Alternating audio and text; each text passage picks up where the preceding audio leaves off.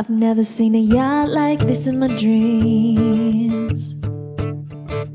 Sailing the seas in boats so grand, it seems. But we're just humble sailors, salt upon our cheeks, gold classic every day of the week. Hey everybody, welcome back to Boat Fool Sailing. So today, Canadian Ken and I are out kicking the jack stands because this time of year is the time of year that you're going to go look at boats to buy, right? And we're going to give you this Boat Fool's 5-minute DIY sailboat survey so you can quickly discern whether or not a boat belongs on your short list of boats you're actually going to pay for a full survey on. Now, what we're going to show you is not exhaustive, but we're going to show you different things to look for that you should be able to blow through in 5 minutes to quickly tell if the boat is worthy of your list. All right, let's go check them out. So if you live in an area where sailing is seasonal like Maine, oftentimes boats are wrapped for the winter and you can't see their topsides. So we're going to show you what to look for on boats when you can't see the topsides, and you'll be able to tell if the boat's worthy of your short list or not. So here we are on a small Sabre, and this, if you were looking at this boat, I think it's a Sabre 28. This would be considered to be in good shape. Not too much bottom paint on her. You got a partial skeg hung rudder here, so the rudder's a little bit protected. You got a little thing here to keep lines from going into your rudder there and fouling it up. Your offset prop, you've got a zinc on here, a sacrificial zinc. And so it's clear that this boat has been used the way it's intended to be used and well maintained. And then down here, your keel looks to be in good shape. You do see a little bit of separation, a little bit of a hairline crack there. That's typical when you have dissimilar materials adhered to each other. So I would say this boat has not been in a grounding or anything like that. It's not uncommon on an older boat to see that. And we'll show you some examples of ones that have been in groundings. But not too much bottom paint, no blistering. This is aces. So you're looking for blisters. And blisters basically are free water-soluble chemicals within the fiberglass that through osmosis attract water through the gel coat and adhere to those water-soluble chemicals, and then those water molecules can't get back out and it forms a blister. If you see a couple of those, that's okay. You see a lot that look like chicken pox, walk away. All right, so this is an example of a full keel boat, and this boat is about 30 feet. And what's nice about a full keel boat is you've got the nice keel hung rudder and your prop is protected. So up in Maine, it's harder to foul on a lobster pot. And nice little two-bladed bronze prop. And this is nicely protected. This boat has several layers of bottom paint on it, so it's getting to the point where you might want to sand this down and put some new barrier coats on there and start from scratch. But I would not walk away from this boat. This boat looks like it's been well maintained, and despite the layers of paint, everything else looks to be great. Nice full keel, this is going to be a nice steady boat at sea. All right, so this is a nice spade rudder, and what caught our eye about this and would be concerning if you were looking to buy this boat is you see some rust coming through here. And that means the framing in here is probably rusting. There's water intrusion, which is not uncommon in rudders, but you're going to want to find out if this is going to be a big fix or not, or if it's something to worry about. And you'll see some more spots on this side where it's sort of weeping through. And that would be concerning to me if I were looking at this boat. So this might be one you would walk away from if you had a better alternative. Although it's just the rudder, at least. It's just the rudder, right. And that can be fixed. You can get new rudders made. It's a process and can be expensive. But otherwise, despite that, the rest of this looks good. Again, you can see a slight seam here, and this is because of the dissimilar material. But this bottom could use a fresh coat of paint, but it doesn't need to be sanded. But it's otherwise, it's nice. Nice fin keel. This is going to be a fast racer cruiser. I'd keep it on the list, but I'd look into that rudder. Yeah. If this boat were on my list, I would walk away. This is a iron keel that is weeping a lot of rust and is just going to be an ongoing problem. It's pitted. It's rusting, and I would probably walk away. What do you got here? This is a nice folding prop. So if you're adamant about getting the last little ounces of speed out of your boat, you'll want one of these. It can make a big difference in maybe up to half a knot of boat speed versus a non-folding prop. But yeah, Nice little boat. Yeah. It's fun looking at boats. Another thing you want to check for quickly is your cutlass bearing, and to make sure there's not too much play in your prop shaft, and to make sure that your prop shaft turns. If it's really stiff, that could be a problem, but you also want to make sure it's not loose in here. Your cutlass bearing is a bearing inside your strut here, and if that wears down too much, you get too much prop shaft shake, and it's going to vibrate and cause problems. So this seems to be in good shape, but it's probably the only thing that's in good shape on this boat. This would be a walk away, but that's a nice example of a prop shaft strut there. So this is a Catalina, and this is a classic example of the Catalina smile, where the keel is meeting the hull here, and that can be a problem if not addressed, but keep an eye out for that on any Catalina that you look at. All right, so here you are, you're coming to look at a boat that's for sale, and this happens to be our boat, so we can go up on deck, but she's covered up so you can't see the top sides. But what's interesting about this boat is it's got a fully encapsulated keel, as opposed to a fin keel that's bolted on. This is actually the fiberglass, and the lead is poured into the cavity, and it's integral to the boat. So it's not going to fall off there, no keel bolts. You don't have to worry about it. So for us, when the three of us boat fools were looking at a boat to buy, this is one of the things that attracted us to this boat, was the encapsulated keel. So the pros and cons to everything. For us, this was a pro. All right, so what's interesting about this boat too is another thing that we liked about it was the protected prop, because we're up in Maine, a lot of lobster pots. This is going to be harder to foul, and we really like this. But again, when you're looking at a used boat, you want to make sure you can turn the prop, and you want to make sure there's no play in it. Your cutlass bearing in this boat is in here, so it's going to be harder to get out, and that can be a costly and time-consuming process. So Ken, pop quiz, what's missing off this prop shaft right here? The sacrificial zinc. Bingo, we got a winner. Nice job, Kenneth. Yeah, so let's go up on deck, and we're going to show you some things about this boat, which is not perfect by any means. We're going to show you some imperfections and things to look out for.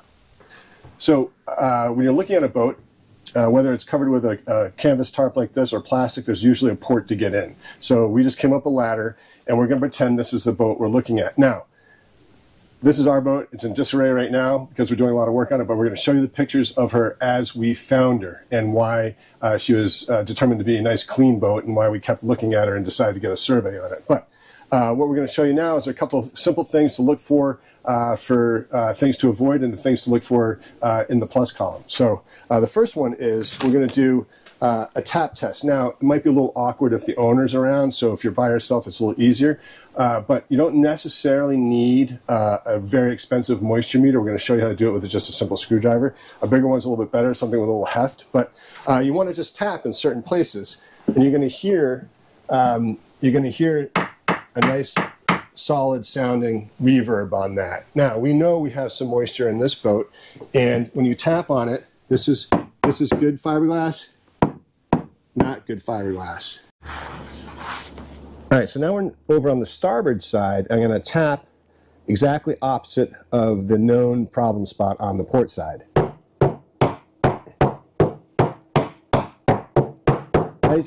Nice sharp response there with the screwdriver. So just to verify my findings, I'm going to put the moisture meter there. And as you can see, I'm in the green, and everything is okay for the moment. Now we're going to go back over to port side, to the known area, and double check.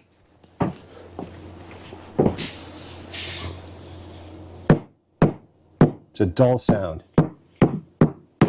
more of a thud. Putting the moisture meter on there again, we'll verify our worst fears, that we've got elevated moisture in this one particular section of the deck. Now, moisture is not always a reason to walk away from a boat, but it's worth checking and random checking along the side decks, near chain plates, stanchions, where your mast goes through the deck, if it's keel stepped and or if it's deck stepped. It doesn't, like I said, doesn't necessarily mean you need to walk away. You just need to check. This particular spot we knew about from our survey, and we determined that it was in an area where there was no high stress on the boat, and we could address the issue when we had time. It was graded a low-level urgency situation by the surveyor. But we know it's there, and we know how to fix it. All right, so when you first go below on a boat that's been stored for the winter and it's under cover, take a big whiff, because your senses, your smelling senses, are going to tell you a lot. If it smells like a urinal or an outhouse, you might have a black water tank leak. If something may have spilled into the bilge, if it smells like fuel, diesel, gas, or oil, something's going on, like, again, maybe something spilled in your bilge, maybe there's a leak somewhere. Use your senses and smell, because that can tell you a lot. Our boat smells like flowers. It's wonderful. Other boats I've been on, you want to get out of there as soon as possible, and you're going to get seasick down below if it smells bad. And some odors are really hard to get rid of. So pay attention. If it smells funky, it is funky. All right, so we're now down below, and we're not going to show you the rest of the boat right now because it's an absolute disaster. But what we're really concerned about here is the engine access. Now, it's easy to think, well, you know, not a big deal, but if it's too crowded in there or whatever, but really you do want good access, because if you're a low budget sailor like us and secondhand sailors, you're not going to be paying to have your oil changed. You're going to learn how to do that yourself if you don't already know how. So you want to have access to these things. Now, this access we're going to rate as average to above average, and we're going to show you why. So the first thing you want to look for is how to get engine access. So for this one, it's pretty easy. You just pull those latches and you slide the companionway out of the way, and you try not to have it fall over on you because that's going to hurt. But here is the engine. Now, the batteries are hooked up on this boat. If they're not on the boat you're looking at, you're going to want to bring a flashlight. But here are the salient things you want to look for, and this is key, because if you're going to do the work yourself, you want to have easy access to the following things. This is your raw water strainer. This is where your water comes in from the ocean, comes through the strainer, and then comes up into your raw water pump. And this pump pushes the water back through your heat exchanger to keep your engine cool and from overheating and exploding. So you want to make sure you have access to your raw water strainer, because you need to check that, because seaweed can get in and clog the filter and clog the water flow. The raw water pump, there's an impeller in here that you need to change every so often, maybe once a season. And you take this cap off, and there's a rubber wheel in there, and you do need to exchange that out every now and then. So you want to have access to that. This is your coolant. You want to have access to your coolant. This is where your oil fill is. So you want to have access to that. And this is your oil dipstick, which is key. You need to be able to check your oil every time you come out on your boat. So the other thing you need to know where it is your fuel filters. On this boat, they happen to be in a cabinet under the sink, and we have dual Raycor fuel filters, a primary and a backup in case this one gets clogged. We can switch over. So you want to have easy access to this. Typically on smaller boats, these are in the engine compartment with the engine. The previous owner modified this to this setup, which is absolutely fantastic. So we have easy access to this. So this is key. And like I said, typically they would be mounted in here somewhere, and you're going to want to have access to that. So again, raw water strainer, your pump, and your coolant, and your oil. And here, of course, is your alternator and the alternator belt. And you need to make sure you have access to those easily. And I would rate this as a BB plus in terms of access. Right. There's also access on this each side as well. Yeah, and we're gonna show you that. We'll try to show you that one as well. So this is always fun. So, ow! See, it's fun. It's like I gotta do some more yoga. See. All right. Hey Kenneth, can you see me? I'm in the other access port to our engine, so I'm going to show you where your secondary fuel filter is and your oil filter. All right, so on this engine, our secondary fuel filter is right here. This one's a little bit harder to access, but there's a side port which we'll show you from afar so you get a sense of the layout. Here's your oil filter. That's easy to access. And another key thing is your transmission. Our dipstick is right here, and then this is your drive shaft and our dripless shaft seal, which you need to have access to. So these are key components that you want to have, generally speaking, easy access to, so you don't have to climb around and contort yourself into a million different shapes to get access to it. So this is our engine, and this is the side port looking from afar. So this panel just comes down, and bingo, and there's a light in there, which is really nice. So again, we give this a BB plus. When you first open up the engine compartment, look at the cleanliness of not only the engine itself, but the compartment. This one is particularly clean. The previous owner did a nice job with it, but they can be a mess. And if you see engines that look like these that we're putting up on your screen, walk away. So another thing to have on your boat is a label maker. And if the previous owner or the seller of the boat hasn't labeled things, then you ought to. So we bought a label maker. So we have one here for the raw water seacock right here, which we can access from here. And here's an example of what the previous owner did. He labeled all these wires so we know what things are. That is really key.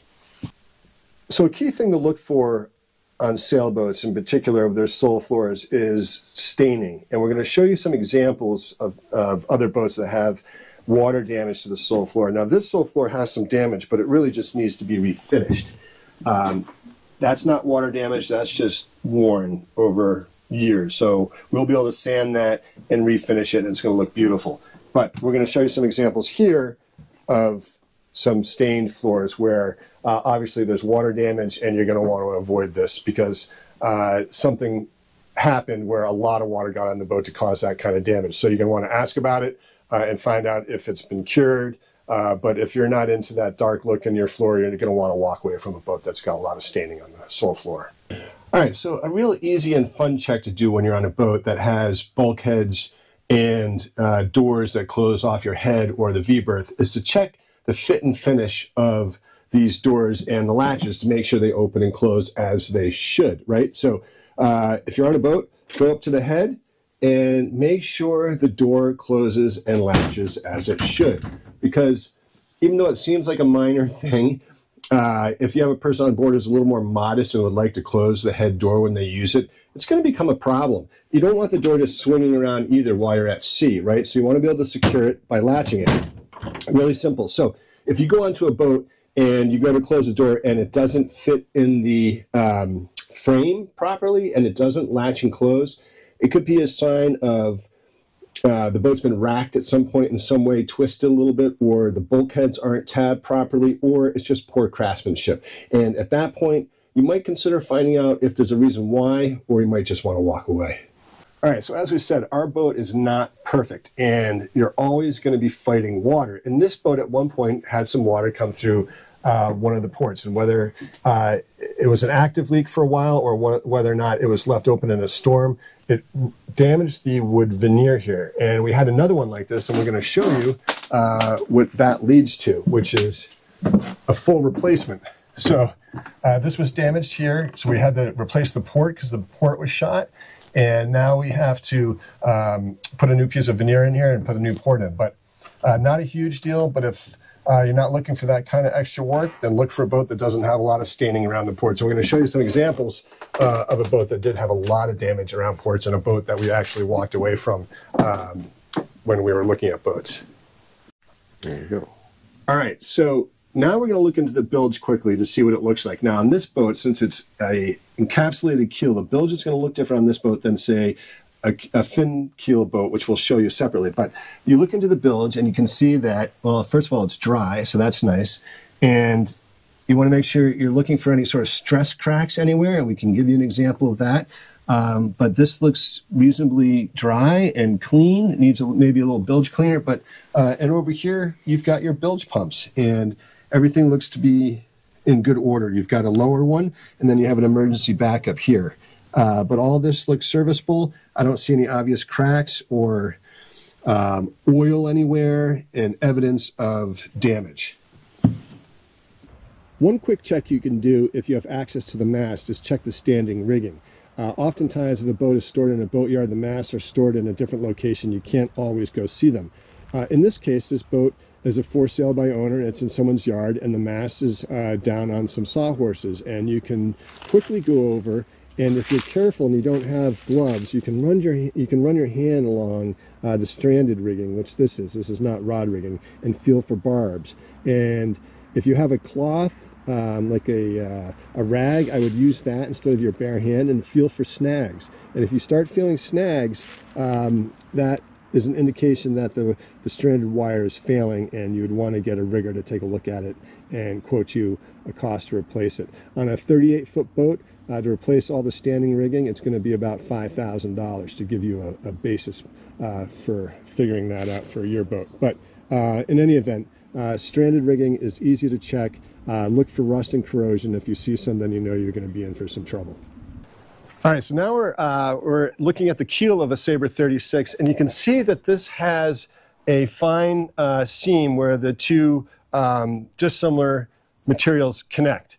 And you can't always judge a seam like this like a book and its cover, because this boat has been in a grounding, and I know that for a fact because the day it was bought, it steamed into a rock doing 6.5 knots, and the boat has been like this for 39 years. The boat was hauled, everything was checked, and the keel bolts were tightened, and everything is fine. Versus this Erickson 32 we're going to show you up on the screen, where it had also been in a grounding. It was not disclosed, but upon looking through the boat, we found some cracked framing members, and that boat was going to be a massive investment to fix. So don't always judge a boat. Just because it has a little seam here doesn't mean there's an issue, though it could, and you want to find out by investigating as much as you can. So this is another example of our sacrificial zincs not being on because it's the off season, new ones go on. Here is your strut and your cutlass bearings in here. This is a folding prop. I can turn this and there's no play in it, and that's what you want to check. This is solid. I happen to know that this strut was replaced and rebedded recently, so I know it's in good shape. All right, so now we're up on deck on that Sabre 36. So this is an example of how you might find another boat that's for sale. It's winter covered, the mast is stored on deck, and other than some winter detritus, this boat is in pretty clean shape. It just needs to be hosed off, and you're good to go. But let's check some lacerets, Ken. So this is a shallow one because you got a quarter berth underneath this. Let's check the other side. But this is another thing to check for. It's just general organization and cleanliness, and we'll find this boat has it in spades. So nice and clean, everything looks organized. So that's a thing to check for. All right, so while you're up on deck on a boat, you want to look around your stanchion bases here to make sure there are no stress cracks. These happen to be perfect, and we'll show you some that are not. But you can see there's no spider cracking coming out from around these. These are solid.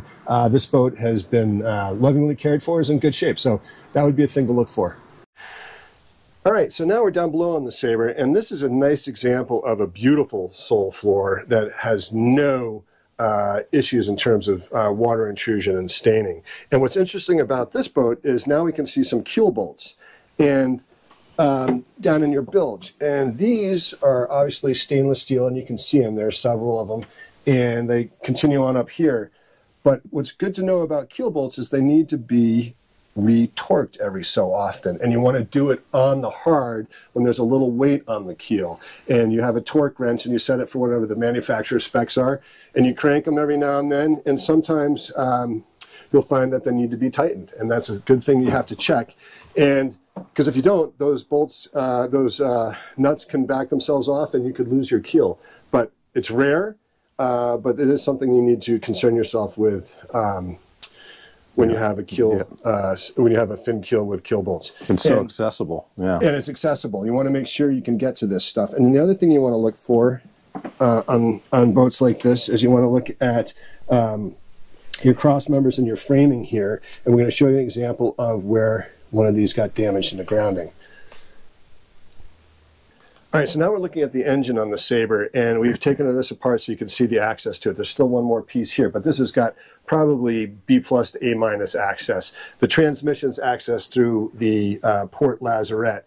But here you've got your raw water strainer right here, and then you have your primary fuel filter right here, and your coolant here, your oil here, and your water pump is back here behind right here. So this is a little bit funky, hard to get to, but overall not bad. The alternator is currently out for the winter, and this has all been decommissioned. And your secondary fuel filter right here. So not bad access, and you can just see your heat exchanger back in here. So a little bit more access, and we have a little bit more visible from the top, which is nice.